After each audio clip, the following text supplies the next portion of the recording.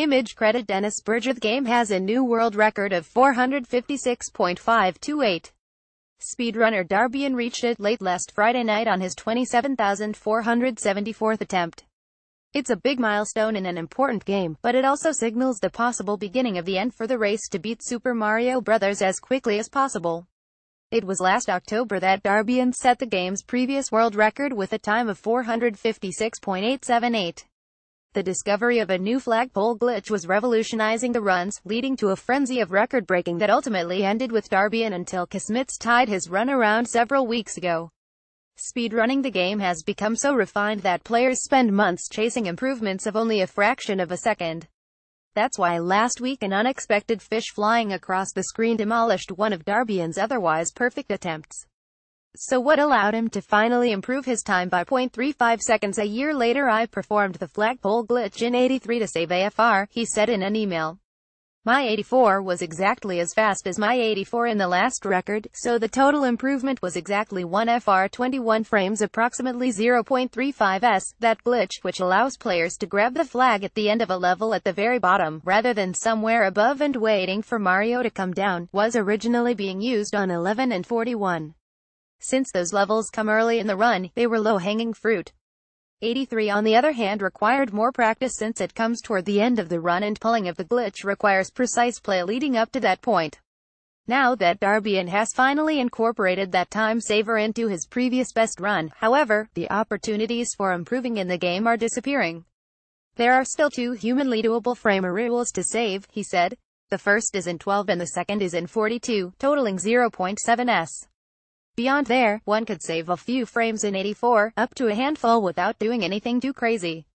There's another handful of frames that could be saved by going all out. You can never call a game solved. Darbian believes 42 will be the next frame rule to fall. A frame rule in Super Mario Bros. Speedrunning refers to the way the game tracks time, only loading subsequent levels at intervals of 21 frames, so if two players fall within the same frame rule, their times will be identical, even if one was slightly faster. In order to get the frame rule on a level, like 42, it means completing it fast enough to break into an earlier interval. That level includes glitches that are hard to pull off together, which is why an optimized 42 run wasn't a part of recent world records. When the flagpole glitches were discovered, many speedrunners abandoned it in favor of easier, more reliable time savers. Stekina played is one speedrunner who is currently trying to achieve every frame rule in a single run. This sort of brute force method would potentially lead him to an unbreakable record, but it's also much less likely to see success, especially in the short run. All told, there's just shy of a second left to improve on the current world record before Darbian believes people may have hit the limit of what's humanly possible.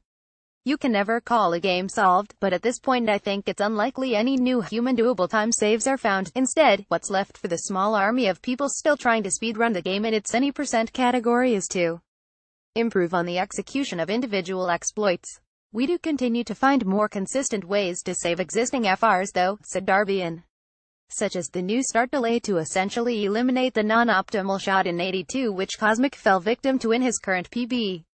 Start delays help players manipulate the moving obstacles on a level, and in this particular case the old way of doing it wasn't reliable. We use a start delay to manipulate the cannon at the end of 82 so the bottom cannon shoots to the right as early as possible, said Darbian. Previously, the delay we used resulted in the cannon shooting at the right time roughly 50% of the time, otherwise it would shoot slightly later, resulting in a loss of AFR.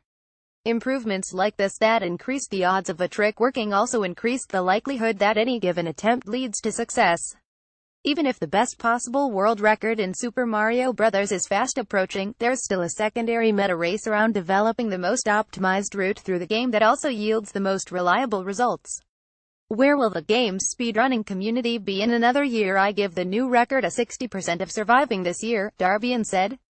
For comparison, I gave the last record a 50% chance of surviving 2016. You can watch Darbian's most recent world record in its entirety below.